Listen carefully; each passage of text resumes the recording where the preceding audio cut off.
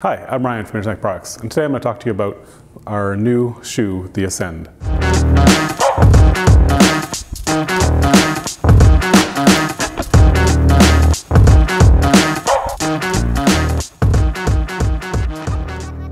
So back in early 2021, we decided to discontinue our relationship with Sabo, who had been carrying for shoes for quite a few years now, due to their manufacturing in Russia and the war in Ukraine. So we suspended our partnership, which left us with a kind of a big hole in our product lineup, which was a good squat shoe. So we started by looking to Canadian manufacturers for shoes, as we do try to do things in Canada. There aren't a lot of people that make shoes in Canada still, and the ones that do didn't seem to be too interested in making us a shoe. So after some consideration, we decided we needed to go overseas to China to get our shoe made.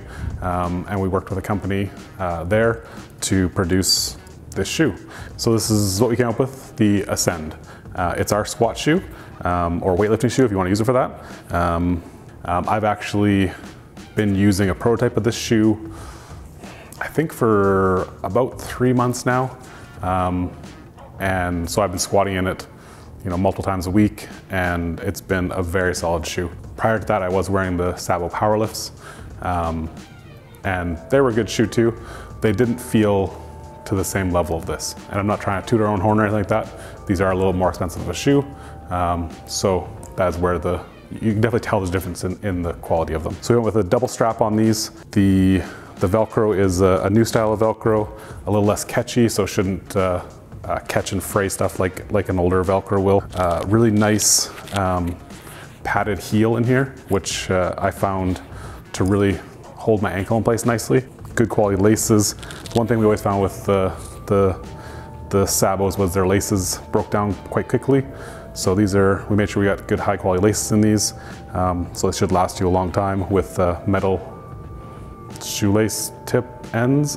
There's a name for those, but I don't know what they are. We want to stay with a neutral color scheme since we're only gonna have one model of this for a while at least. So we went with a black shoe with a gray print and a gray copy of our logo there. Our logo is also seen on the toe of the shoe, the tongue of the shoe, sorry, and then also on the insole of the shoe. So we kept it pretty neutral, but we think it's a really good looking shoe.